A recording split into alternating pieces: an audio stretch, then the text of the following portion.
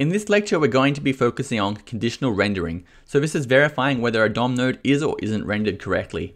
We have this very simple admin component. It has two anchor links. The first one is going to be to a profile, and that one is always visible.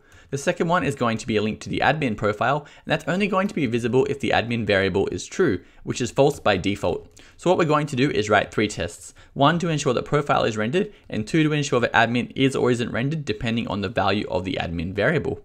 I've already prepared the tests, so let's go ahead and start writing them. The first one we're going to focus on is the profile link, which is always visible.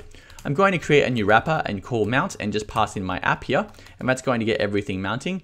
Let's go ahead and do a console log on the wrapper just to see what's going on. And we're expecting to see profile, and that's profile only because admin is not going to be rendered by default. And you can see we are getting profile here. Let's go ahead and write an assertion to make sure that is rendering and continues to render correctly. So what we're going to do is find that node and then assert that the correct text is rendered.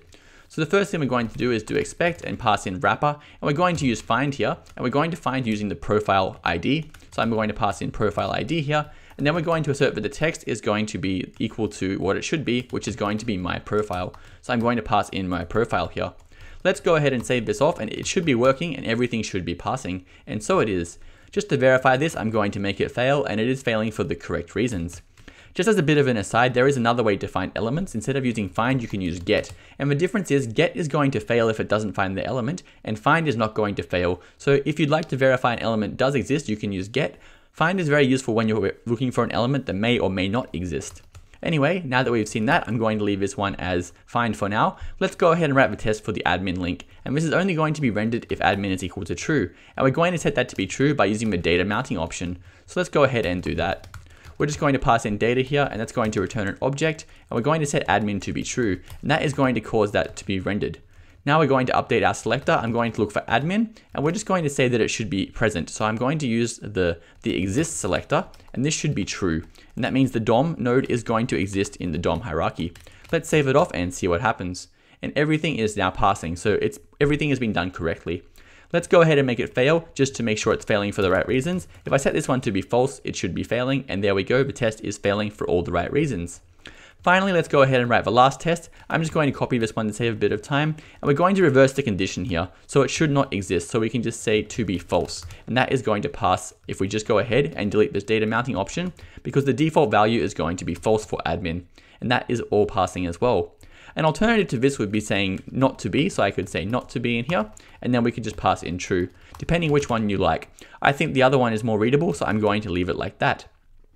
Just as a bit of an aside, we have seen how you can test vif, but we haven't seen how this would work for vshow.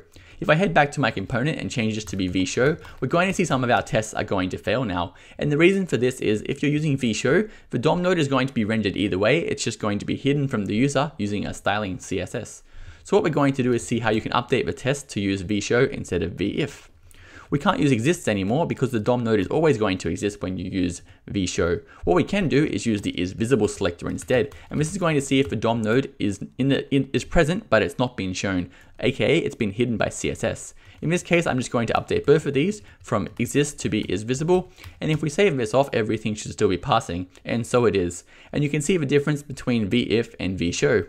If we're going to be using vif, that means the DOM node is not going to be rendered at all, and in that case you need to use exists. If you're using vshow, it is going to be rendered either way, it's just going to be hidden using CSS, so you need to use the isVisible property to test those ones instead.